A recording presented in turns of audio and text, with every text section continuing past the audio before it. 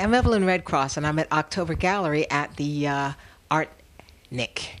That's a short, or we convert that to picnic. And Letitia came today, and I met her on Facebook. Hi, Letitia. Hi. Well, Letitia is the first person who said she'd sign up for the veggie classes. And so I was offering vegan cooking. And so, like, within minutes, she said, I'll do it. I'm considering it. So it's nice to meet you. Same here. Yeah. And so what brought you to the Art Nick today? Wanted to try something new. I didn't know that the art was going to be so nice, actually. But, yeah, the art was what drew me here.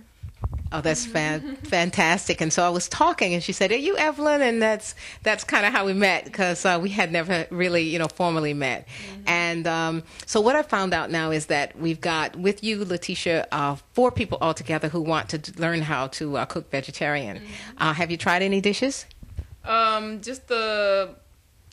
was a pasta dish. It had the meatless chicken patties and tomato sauce and just the noodles.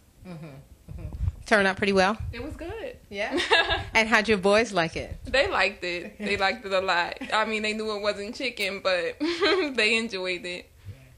I think a lot of times it's not about what it is, but most people just want food to taste good, And if it tastes good, then why not enjoy it, especially if it's good for your health, What do you think? I think so. Yeah. So what would you like to learn about in the veggie classes? Like you said, to make something good and to find affordable vegetarian food, actually. That's one of my main concerns. Yeah, I've heard people say that before, and I think that's mostly because some of the places where we shop, they charge quite a bit for it, and so we need to know the tricks to it. And like everything else, there's a way. Yeah. I think, what store did I go to? Trader Joe's is okay. Not I bad. think it's Yeah. nice prices compared to Whole Foods, I think. Right. So, yeah. And also, we met on the fan page for Foreue. So, and that's because you have some interest in natural skincare as well. Yes.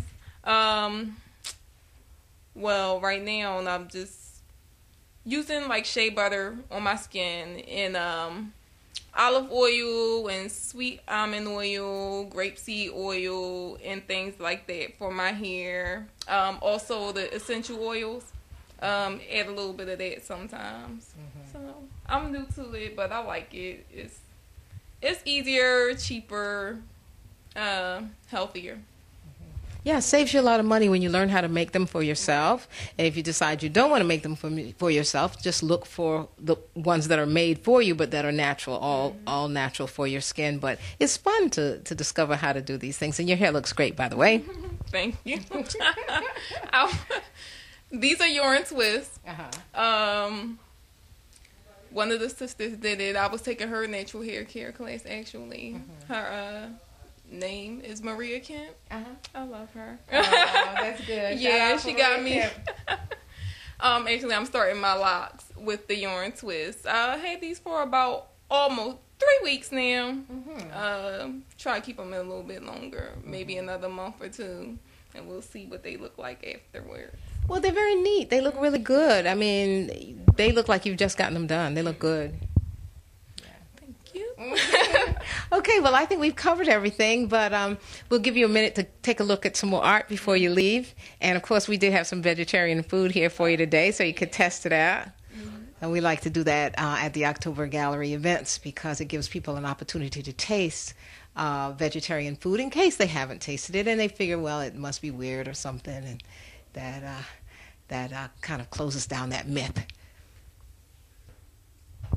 For more information about vegetarianism, learning to be vegan, taking cooking classes, you can reach me. My name is Evelyn, and I'm on Facebook at Foreue. That's Foreue. Spells funny, but the meaning is that it's for you. Foreue. And you can reach me at October Gallery, and that's also on Facebook. Just look up October, like the month, Gallery.